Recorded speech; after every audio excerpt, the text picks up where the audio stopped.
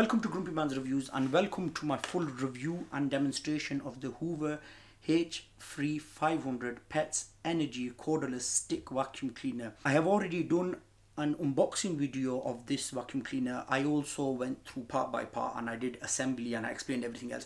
So if you want to see that video, I will leave a link in the description box below. If you want to pick this up, I will also leave a link in the description box below for this. There will also be a pop-up card of other vacuum cleaners that I've reviewed and there will be links in the description box below. I'll just quickly show you around and then we'll get on with the demonstration. That's the Tube H3500. Good thing about this vacuum cleaner is it stands up by itself. It looks nice. And the parts are well made. You get a pet tool. This is really good for your car footwells. You get two batteries, one on the vacuum cleaner and one there.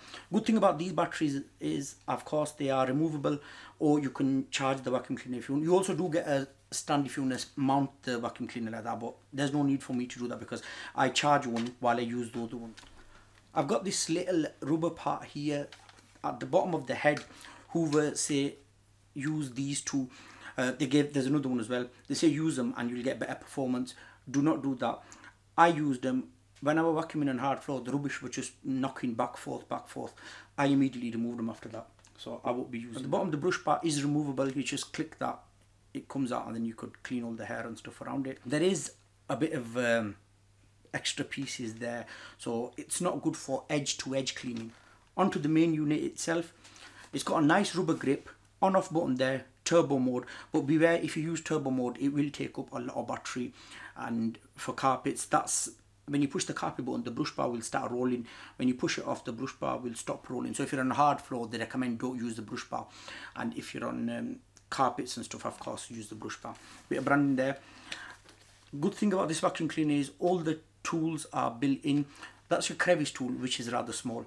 And then you've got your dusting brush there, and if you want to twist it around, you turn it around, you've got your upholstery tool. Let me just push that back. That also mounts up onto the stick, so you can stand it up. It's a self-standing vacuum cleaner, by the way. I forgot to mention if you haven't seen my other video, and it collapses down to 69 centimeters. So if you do have a small apartment, this will be perfect for you.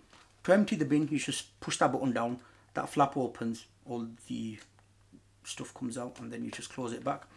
Over there you could see lock on and lock off.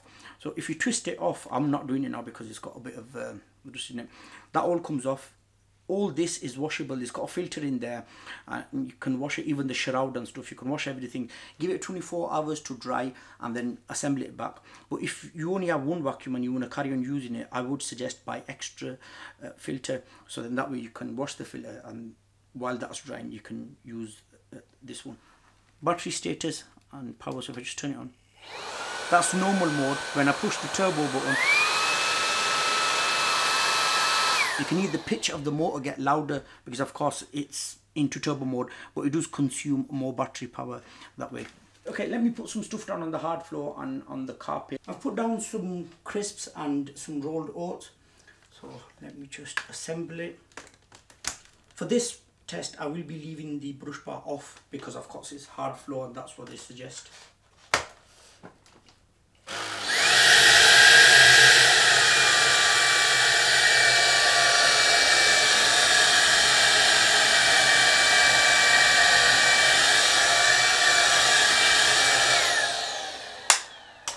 Okay, as you can see there, that is a bit of a disaster. I have left the brush bar off. It's just pushed everything to a side. So I will be turning the brush bar on now. A lot better.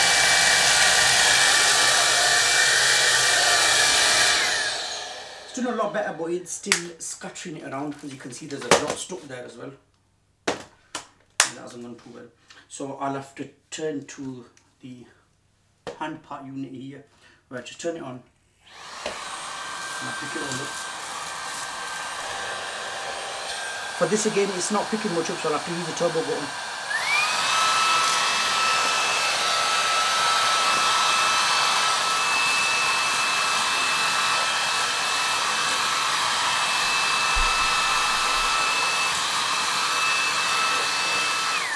Okay, so clearly he hasn't done good on hard floor. Let's move over to the carpet. You can see there's less crisps and rolled oats here because I already tried this, but it failed. The motor went really loud and it started getting hot. So the first thing I checked was obviously for blockages, and yes, it was blocked. The head at the bottom, if you can, let me just show you there, at the bottom, that was all blocked, and so with the pipe, because of course this rug that I've got, it's still letting fibres out because it was a new piece of rug that I got. I only got it to test vacuum cleaners. That's why, if it's your first time and you're wondering why have I got a rug on top of a rug, that's the reason I got it, because this is a thick pile rug. So that's been letting a lot of its fibre out. And plus, where my daughter's been using in her room, that's a thick pile carpet as well. That clogged up, and the rice and oats were too much for it. So I'm going to redo this again now. So this time I'm not going to put too much, so I'm just leaving it as it is. And of course for this, I will be turning the brush bar on. The front head does have LED lights, which is good. So if you're vacuuming when it's dark or something, and or you're going some furniture, it's really good for that. You can see where the dirt is.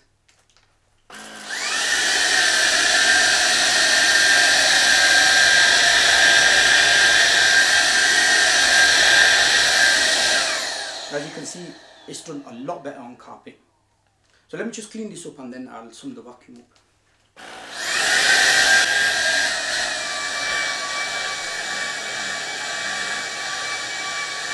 So there we go, that's the end of my demonstration of the Hoover H53 cordless stick vac. Overall, what do I think of it? On hard floors, it's not as good. Yeah, admittedly, I did have a lot of crisps and stuff on the floor. But for carpets, it's really good. Definitely recommend it for that. At the time I'm making this video, which is December 2019, I'm sure you'll be able to pick it up in sales. Last time I checked, this vacuum cleaner was available for £200. For £200, it's definitely worth it because you do get a lot with it, and especially 2 batteries. The main thing I like about it is the removable battery. That is absolutely fantastic. Plus the size, the way it collapses down, that's really good. That because a lot of the vacuums I've reviewed that are cordless, they do not stand up by themselves. That is an issue for me because there's nowhere to really store them then. But this is perfect. Either way, even if it's at its full size, it still stands up by itself. The tools are all on board, which makes this vacuum cleaner difficult if you want to use it on your car, because of course when you're using the pet tool, it's good for your car footwells and stuff, but in between the center console it makes it difficult because that crevice tool, you can see there, it's not the best of sizes there. But it is good in terms of it gives you a lot of freedom rather than carrying other tools around. Everything's there. It's just one vacuum cleaner, take it around, you could clean your whole house. It's not as powerful, but for the price, for £200, it's worth it. If it jumps back up to around £300, I wouldn't pick it up then. I'd wait till it drops down to £200. For that, it's worth it. My friends, as always, thank you very much for watching. If this video did help you out, please give it a thumbs up. And if it's your first time, you do consider subscribing because I do different product review videos every week. Thank you very much for watching. I'll see you all in my next video.